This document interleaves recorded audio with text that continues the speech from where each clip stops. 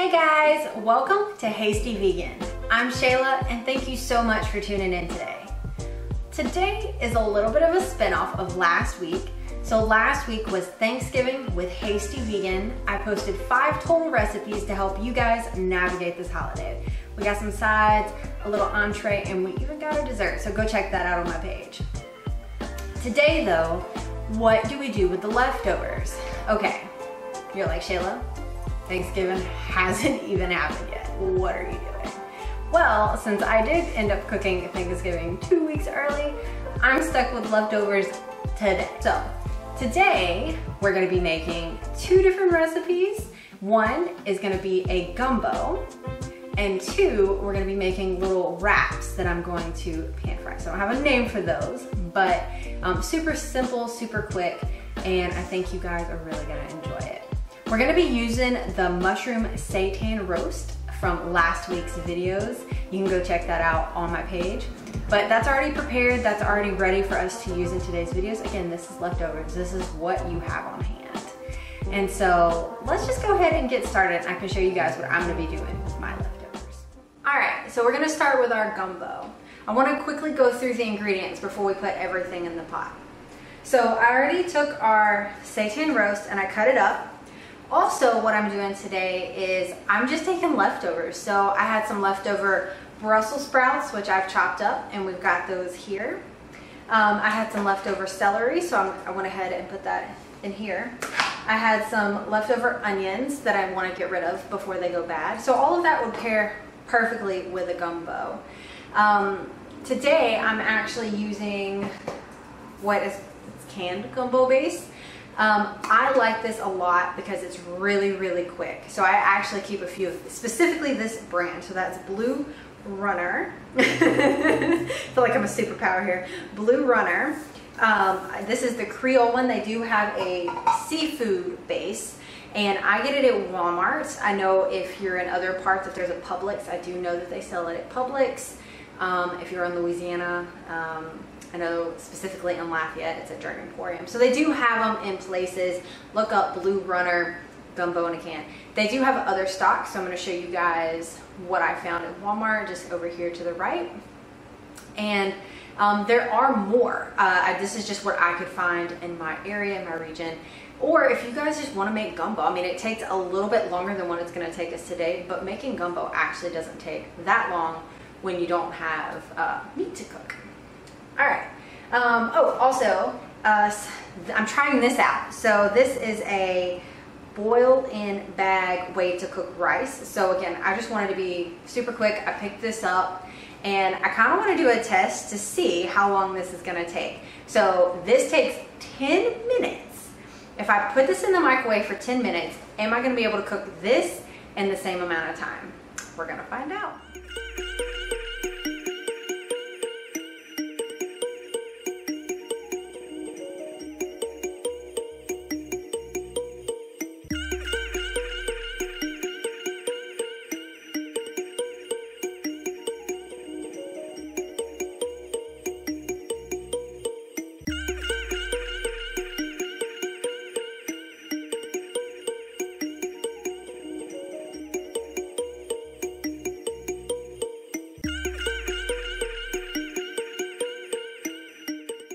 Officially done, and it won the race.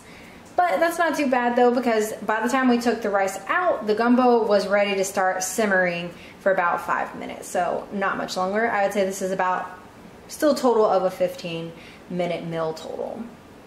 All right, so we're gonna take the rice out. I've got my fork. You wanna be very careful because as you can see, it is still steaming and you don't wanna get burned. So we're just gonna cut the bag open and put it in a different bowl and just fluff it up. And so it should be good. We'll taste it and see. And then you can also add butter or salt or any type of seasonings that we want to add.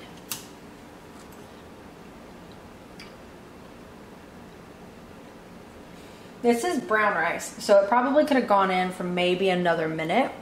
So just a heads up, if you guys are using this, it does take a little longer than the 10 minutes. All right, ready for the big reveal? Yeah, there we go. That looks nice. That looks nice. Give it a quick stir. So we've got Brussels sprouts are looking pretty good. Got our little, now our roast is now our vegan sausage here.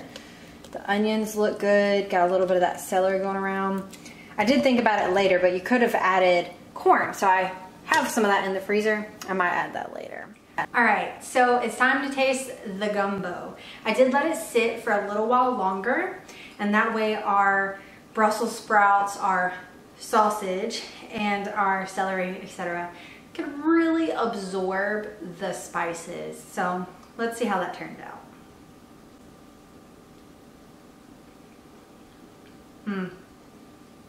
That's good. I did also add some garlic powder and some salt. It does have a little bit of a kick.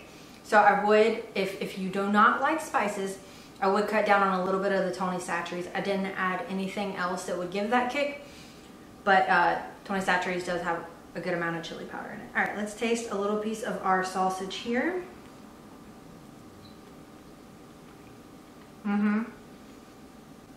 Even that tastes better because again, it's been soaking up all of the juice. And so I would really, really recommend you guys make this. Even try out the Brussels sprouts. Let me know in the comments below if you tried out a gumbo with your leftovers, what you guys put in, what was in your kitchen sink. Everything in it but the kitchen sink. So let me know. All right, let's start with recipe number 2. Pretty simple. It is literally a wrap. Pretty easy to assemble, pretty quick to cook. And I think you guys are really gonna enjoy this one, especially when we get to the taste test. All right, so I went ahead and prepared our pan. I just sprayed some nonstick spray in it, again, an olive oil based one. It's really gonna add to the crispiness of our tortilla as it's cooking, as well as it not sticking. So I have the pan on medium, and while that's heating up, let's go ahead and assemble.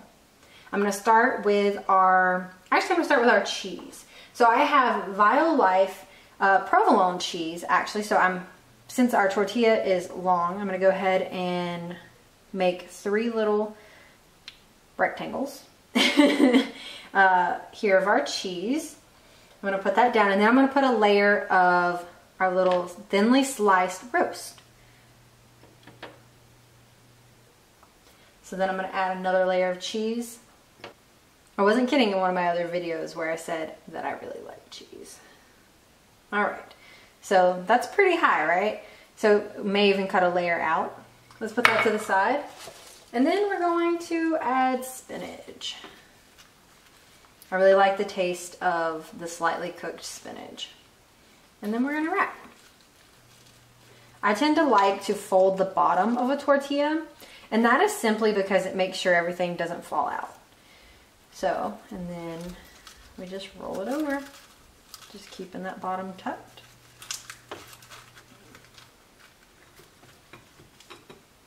Tuck that in a little bit more. All right, I do the same thing when I make tacos. I just tuck one of them in. And I am using a flour tortilla today, but I'm gonna show you guys some images on the screen of other kinds that you can get. All right, so we're gonna put this in the pan. As you can see, it's starting to get a little darker in here. We're gonna put it in the pan sill side down, so this actually creates a sill. And we're gonna wait. All right, it's time to taste test our wrap. I'm really excited to share this one with you guys because I did make this ahead of time yesterday and really enjoyed it. So I did make a Southwest aioli sauce, if you will. It's a little bit of vegan mayonnaise, some chili powder, some lime juice, and a little bit of salt is usually what I do. This time I also added some chili paste, some chili sauce. You can get that at the store. It did make it a little bit more runny this time. However, it still tastes really good. So let's get our taste on. Look at that, it's already crunchy. All right, it is a little warm, so be careful, guys. So I'm gonna take it without, and then I'm gonna taste it with.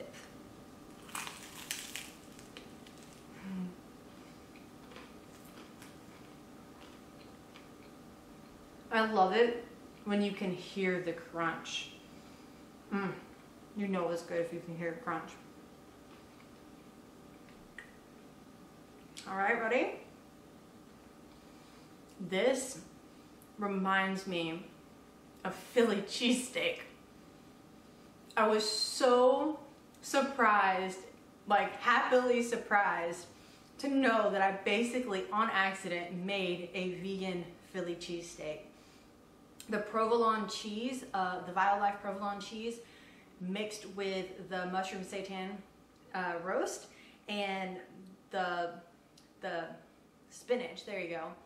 So good, such a good bite. And then honestly, this is what I used to get at Subway. I used to go and get the Philly cheesesteak. I would put spinach on top and I'd get the Southwest sauce.